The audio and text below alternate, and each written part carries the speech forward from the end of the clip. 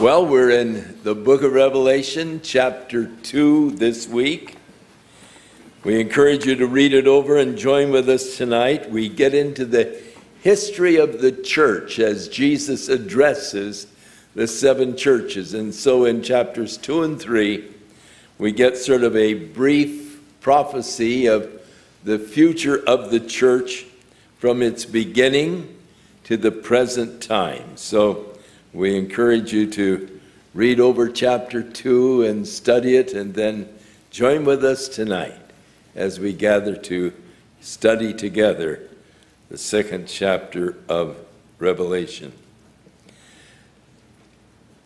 Beginning with verse 1 through verse 5, I'd like to read to you a portion of the message of Jesus to the church of Ephesus.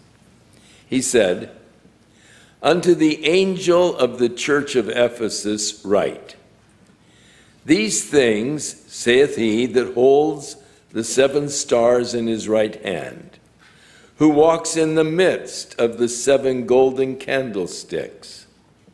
I know thy works, and thy labor, and thy patience, and how you cannot bear them which are evil, and how you have tried those which say they are apostles and are not, and you have found them liars. And you have borne, and you have patience for my name's sake, and you have labored, and you have not fainted.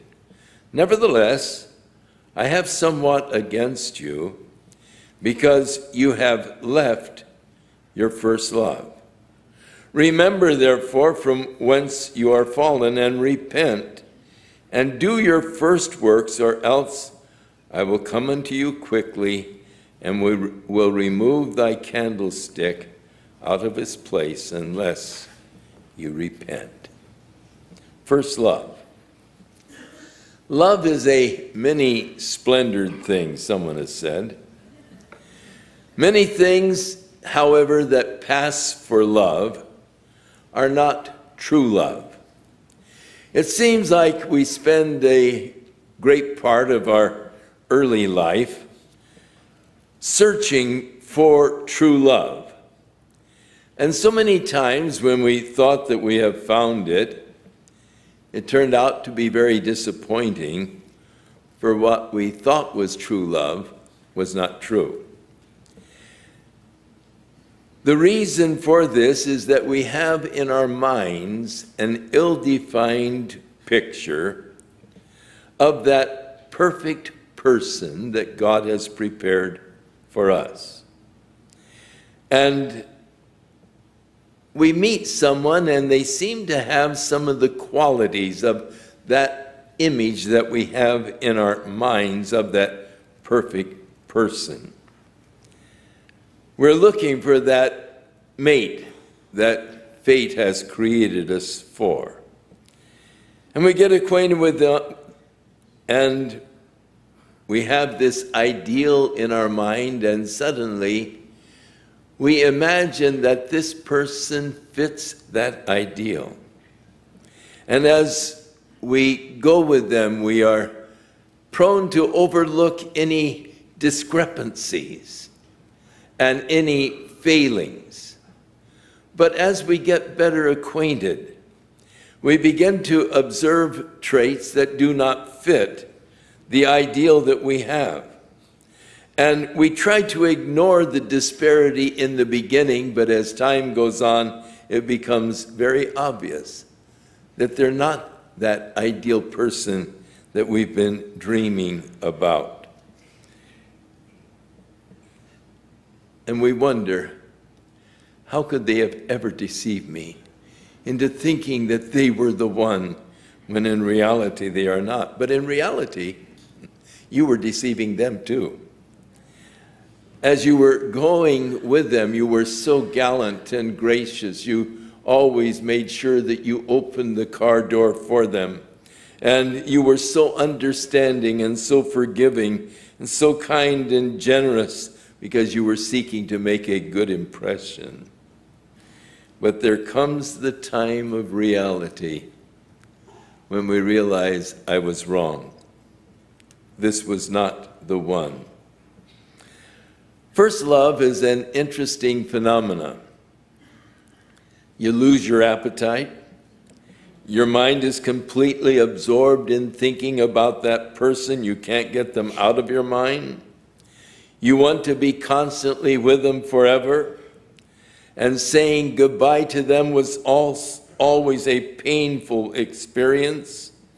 And you fantasize about that day when you'll be standing before the minister, taking your vows of love and faithfulness and being joined together as husband and wife, where you will no longer have to say goodnight and get in your car and drive home alone, but you can say goodnight, turn off the light, and just enjoy the presence of that one sleeping beside you. You close your eyes and you dream beautiful dreams. First love, a total beautiful experience, a euphoria that you never want to end. But somehow, it does seem to end. Somehow, the blush of love begins to fade, and you begin to take for granted something that once was so exciting and so thrilling to you. I don't know why it is that love does seem to lose its allure and glamour. Reality never can quite measure up to the fantasies that we had. Here with the church of Ephesus, Jesus is chiding them. They're a good church. They're a working church. They are a discerning church. But Jesus said, I have somewhat against you. You have left your first love. Notice he didn't say you've lost your first love. You don't lose it, you leave it. Big difference. If you lose something, you don't know where to find it. If you leave something, you know where you left it and you can go back and pick it up again.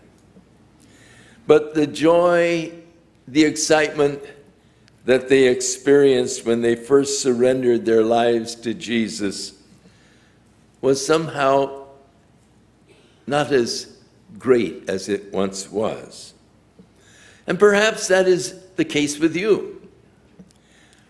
When you first discovered the love of Jesus Christ and you surrendered your life to him, you couldn't wait to get to church.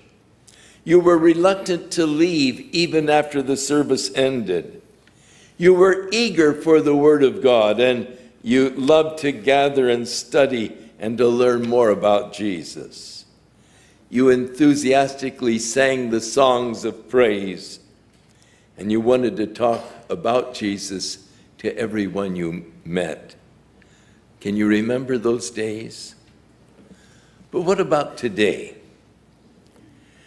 Now you are looking for almost any excuse not to come to church. You keep looking at your watch and wondering how much longer before you can get out of here. And you've lost your interest in studying the scriptures. You no longer truly worship as you sing, but just sing sort of out of rote. You mouth the words, but you're not thinking of the meaning. And you're embarrassed to talk about Jesus. If his name comes up in a conversation, you just sort of try to avoid it. If I'm describing your symptoms, then I will give you the proper diagnosis. You have left your first love. Interesting to read God's lament in the book of Jeremiah over Israel. God said, I remember the kindness of your youth. I remember the love that you had for me when we were first going together. How you were willing to follow me anywhere, even into that barren wilderness. And then God said, what iniquity did your fathers find in me? What did I do wrong? Where did I go wrong that love is no longer what it once was? You are now following after emptiness, and you've become empty. The Lord said, I delivered you out of Egypt. I led you through the wilderness. I brought you into this fruitful land that you might enjoy a wonderful life. But over time, you've defiled the land. The priests no longer seek the Lord. The pastors have transgressed the law, and the prophets were prophesying unto Baal. He said, search your history books.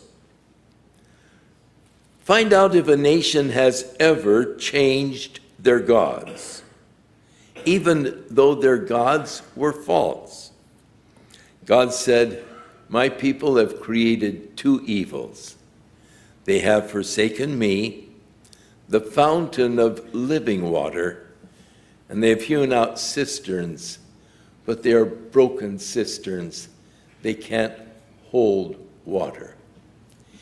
In the land of Israel, which is a land that is always, it seems, lacking rain during the long summers, two sources of water, the artesian springs that are there in the land, and then the cisterns, sort of reservoirs. They would carve them out of the solid rock, and they would then direct the flow of the rainwater during the spring and winter months into a opening into this big cave underneath where they would store. It was water that would be stored for the summer months. And it was always rather stale, but yet it was water, and water was important for survival. God said, you've forsaken me. I'm a fountain of living water. I'm an artesian well. And instead, you're gone after these cisterns. But they are broken cisterns. They can't hold water. Up near the top of the Mount of Olives, they're near the hotel, just on the path coming down from the hotel. You will see a sign that says, Grave of the Prophets. And there is there a path leading into this cistern that the fellow says is the grave of the prophets. And though there's no sign that any prophet was ever buried there, he's trying to make a profit off of it. And for a few shekels, you can go in and look at what he calls the grave of the prophets. I've been in there. What happened is that some fellow years ago, how long we don't know, spent probably the better part of his life carving this huge cavern out of the solid rock in order that he might have a reservoir to store the rainwater during the winter and spring so he could water his gardens in the summer. Having completed this project, carving the little channels above to channel the rainwater that fell there on the Mount of Olives into his cistern, when he finally completed it, everything ready to go, the rains came, excited, I've now got my water storage, and going out and letting his bucket down, he hears this clang. no water. What had happened? He mistakenly spent all of these years carving out this cistern, but he carved it over a fissure. And all of the water that came in just drained out. So what they did was make a family burial plot out of the cistern. And so you can go in and you can see all of the places where the bodies of the family were laid, as it has become, or did become. Now it's, as I say, the guy's trying to just profit off of it. But it's interesting. Forsaking the fountain of living water, the Word of God. You hew out cisterns. You have to have a system of belief. You have to believe in something. But they are broken cisterns. They can't hold water. And the interesting thing to me is that they end up a grave. People are buried there in these broken systems.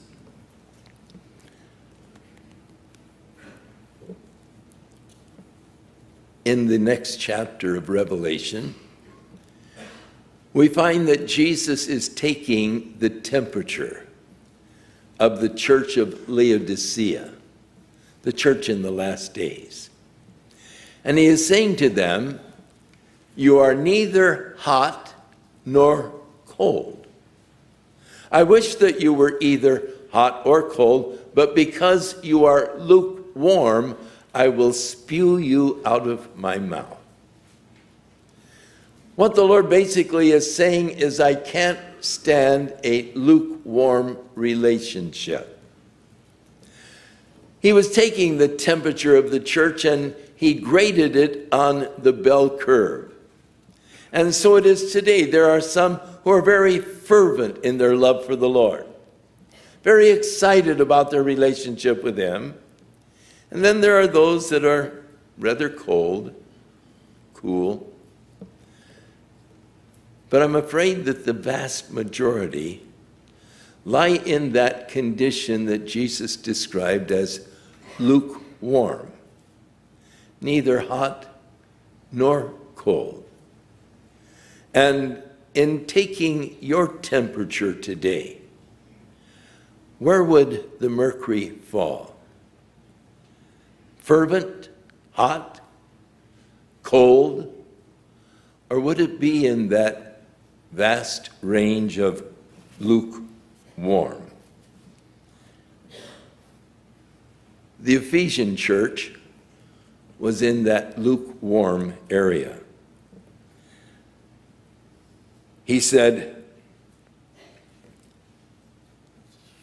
I have this against you. You've left the first love. No longer that fervent love for me. And Jesus counsels them. First of all, remember from whence you have fallen. Remember the relationship that you once had with Jesus, the sheer joy of serving Him, the excitement of feeling the presence of Jesus so near to you, and the full abandonment of yourself to His love. Maybe you even wrote little love notes to Him and put them in your Bible. But those days are past. Jesus said, remember them. And then He said, repent. As you look at your condition and your relationship with Him today, it's to be sorry. Sorry enough to change. Many times a person will say, oh, I'm sorry for what I did. But then they go back and do it again. That isn't true repentance. Repentance is being sorry, but sorry enough that you change and you don't do it again. And then Jesus said, repeat. Do your first works over. Now, there is an interesting psychological observation, and it is this. If you act out a motion, you will soon get the corresponding emotion. It's an important law to understand, especially in marital relationships. Acting out emotion, you'll get the corresponding emotion. Sometimes we play dangerous games in marriage. We act like we're upset. We're angry over this, and it's sort of an act. We act aloof, like I'm angry with you and I can't forget it. But you soon get the corresponding emotion, and you really are aloof, and you really become separated. It works the other way too. Act out the motions of love. I love you and I need you and I can't live without you. You're so important to me, more important than any person on this earth. And as you act out those motions of love, you will get the corresponding emotion. And so many marriages are torn apart because you're acting like you don't care. And so many marriages are healed because you act like I do care and I do love you in spite of what's happened. Jesus is saying, do your first works over. Go ahead and act out. Do the works that you once did. And you'll find that you'll soon get the corresponding emotion. And that love that you once had will be rekindled. The joy that you once experienced is still there. Worshiping, singing to him and all will still become a very beautiful and meaningful experience in your life. Start singing with real enthusiasm and go back and begin to daily feed on the Word of God. The problem with the church of Ephesus was not works. Jesus said in verse 2, I know your works and your labor. In verse 3, again, he speaks of their works, and he said the latter are greater than the first. But he was concerned because their works were not motivated by love. Their works were motivated by a sense of duty or a sense of obligation. They had become sort of cool in their relationship with the Lord, though they were going on with the works. The love that prompted the works in the beginning was no longer there.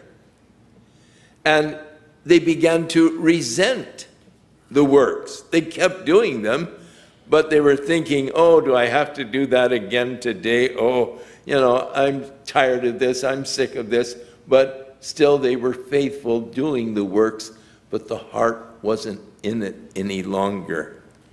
And that's the thing that disturbed Jesus. Though they had the works, the motivation was changed, and it wasn't love, a love for him prompting the works. We had a gardener here at the church several years ago. Great gardener.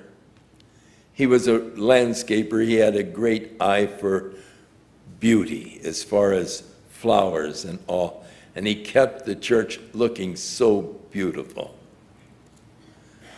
But this guy, as he was working out there in the gardens, planting the plants and so forth, he would be muttering under his breath, cursing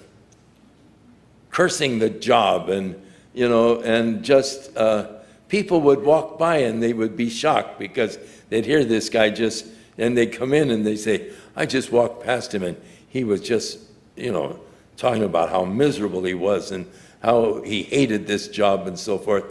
And so I called him in and I said, you know, you're a great gardener, but we're going to let you go. We don't want anybody serving the Lord without heart, without your heart being in it. And obviously your heart isn't in it. And so we have to let you go. God doesn't want service without heart. He doesn't want you to be motivated through the sense of obligation.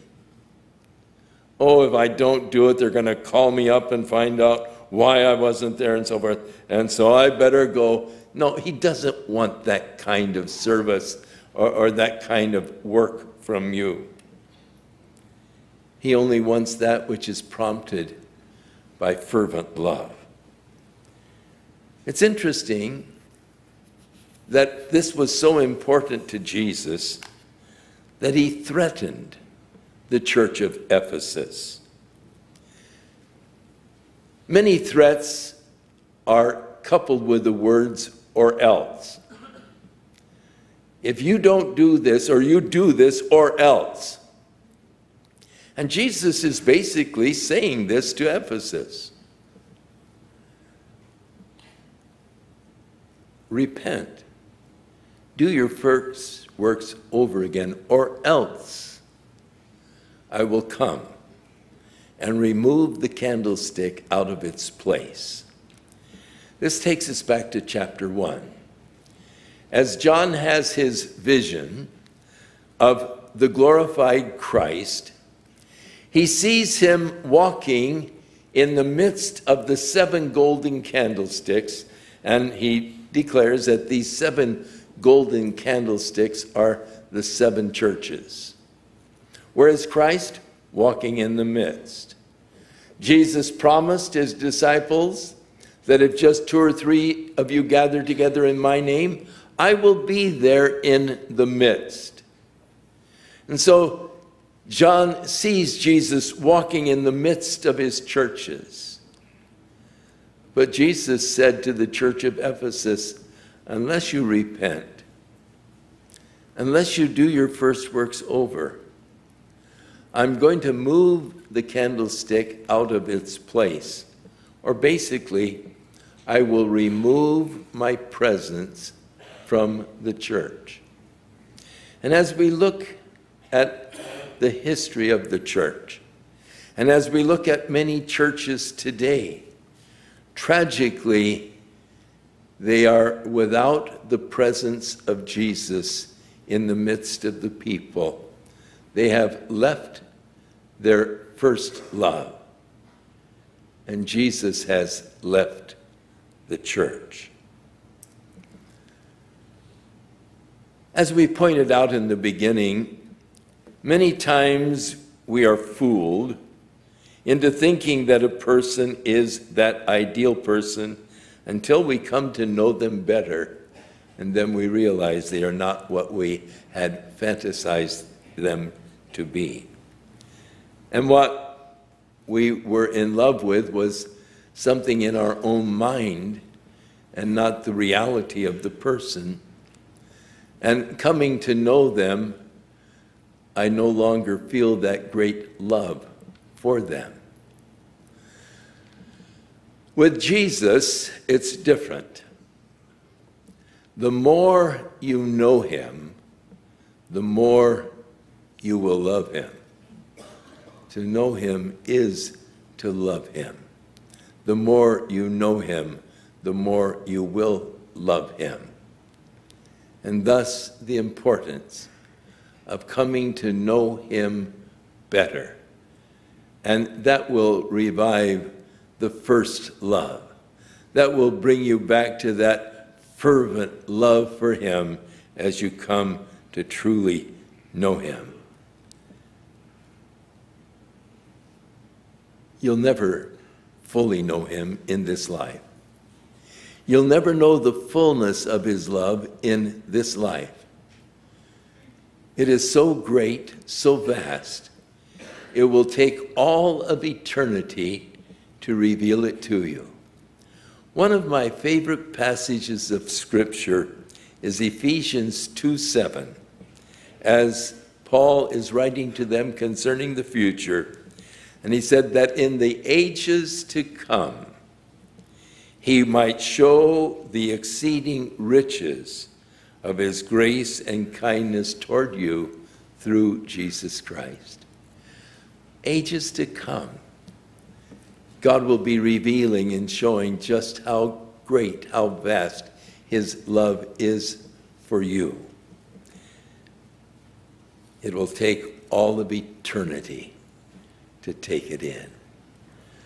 Oh, may God help us today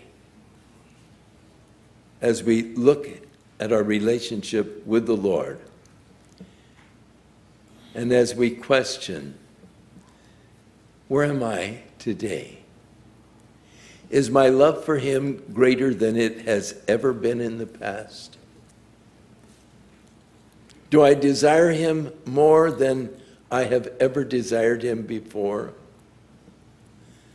Am I going forward in my walk and love for him?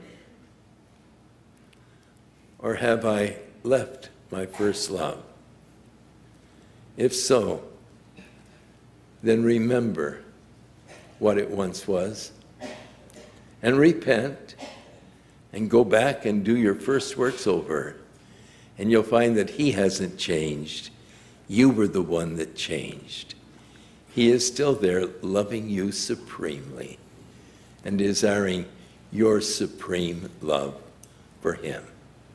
Father, we thank you that you have loved us with an everlasting love, and you have drawn us by that love unto yourself, that we might know the blessings of living in fellowship with you. Lord, we realize that in the church today, in the congregation here, there are many who have left their first love. They are not as fervent for you as they once were.